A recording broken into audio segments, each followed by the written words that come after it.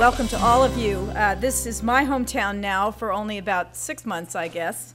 But I too regard it as Charm City, and I'm really pleased to have an opportunity to welcome all of you to Baltimore. In particular, I'm happy to welcome you to our school, the Krieger School of Arts and Sciences, because this is the home of research in the field that matters most to you. And it's a home that's undergoing a tremendous amount of transition and revolution and building now, thanks to the very strong efforts of Beverly Wendland, the chair of the department, and her colleagues who are dedicated not only to the first-class research, but to rethinking the entire pathway by which we create new scientists. This is a university that is justly famous for its medical school, and the students who head in that direction pass through the laboratories and through research programs of our science faculty. But first and foremost, we're interested in developing new scientists. And they don't get to where you are unless they've passed through really amazing hands, both as researchers and as teachers who stimulate an interest in the basics of discovery. The pathway by which that happens is changing, and no one has learned more about that than I have since I arrived here. The traditional methods of exposing students to large lecture classes in which they learn more or less by rote what it is they need to know to develop a research background is starting to give way to a more interactive, problem-solving, research-based form of education at the undergraduate level. Here at Johns Hopkins, we're going to express that through the development of a new laboratory building, which for us is a physical statement of a philosophical change in science education.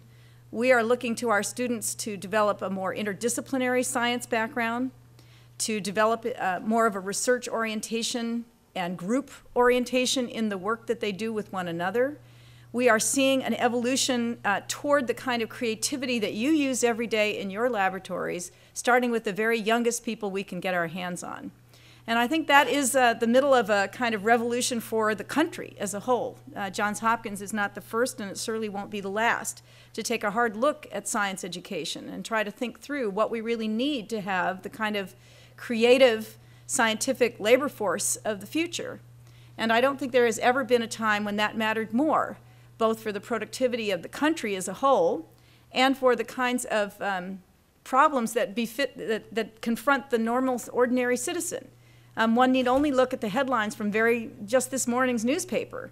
We've got an E. coli epidemic breaking out in Europe. We've got the Russians closing their gates to food produced in Western Europe as a result of a terrible problem that only the people in this room can come to understand. We've got a food supply around the world that needs to be protected. We've got problems of infectious disease, which the people in this room are going to help to solve. These are problems that affect not only the health and well-being of the people of the world, but even the sort of civil relations that obtain between states. So even the sort of stable civil societies that we depend upon as citizens of an international world come down in the end to the kind of work that you do. And that may not be the way you think about it when you're in the laboratory, but it's the way the rest of us who are not scientists think about the value of what you do. But we're not going to be able to crack those problems as scientists unless the next generations coming up through your laboratories are educated in the kinds of techniques and problem solving and innovative ways of thinking that move way beyond the kind of rote learning that was so common when I was an undergraduate student. So I want to commend you not only for the scientific work that you do, but for spending your time thinking about how to educate the next generation. That is really a sacred trust. And it's something that all of us are depending on you for. And I hope that these next few days will be an opportunity for you to review best practices and think about what you can learn from one another. I really think it's remarkable that you have such a large group, the largest ever assembled here for this very purpose, to think about science education. Because we all know that the professional rewards tend to go primarily to the research lab and your accomplishments therein. So that we can't say that you're sitting here because you're going to reap some enormous outsized reputational benefit for spending the next few days thinking solely about how to improve the education of the next generation or two of undergraduates.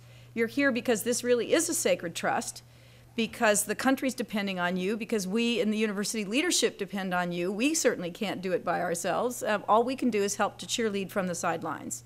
But it's a very important sideline indeed. So I want to thank you for coming. I hope you enjoy your stay here at Johns Hopkins.